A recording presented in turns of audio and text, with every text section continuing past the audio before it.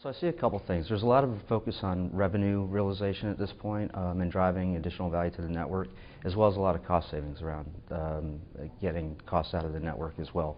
There's three main ways to do that. Some are short-term focused, and then some are long-term focused. I see a lot around alliance planning. That typically generates a little bit more revenue to the network. We've seen in upwards about 3% system revenue increases. The other would be short-term scheduling activities, so focusing on things like connectivity.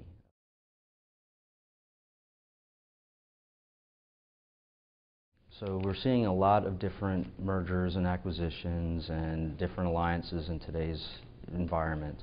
And what the alliance planning allows a carrier to do is be a little bit more competitive by adding beyond destinations outside of their network and gain additional revenues. We've seen some cases up to 3% of additional system revenues.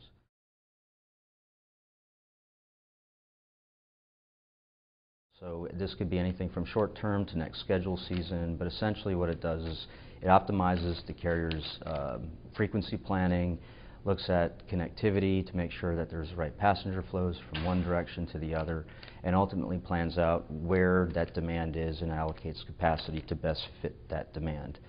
We can do that from the short-term schedule all the way out to next seasonal planning.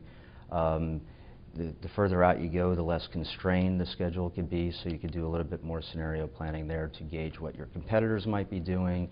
But in many cases, we've had a lot of success here where we've seen incremental revenue increases from anywhere from 0.5% in the very short term for just making minor modifications all the way up to 3 to 5% for major schedule modifications.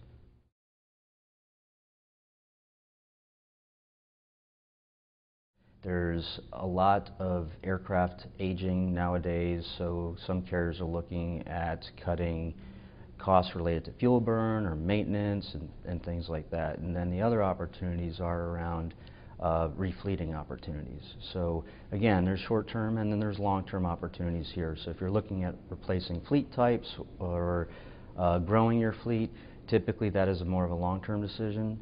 But we also have the ability to look at short-term scheduling and fleeting where you look only a few weeks out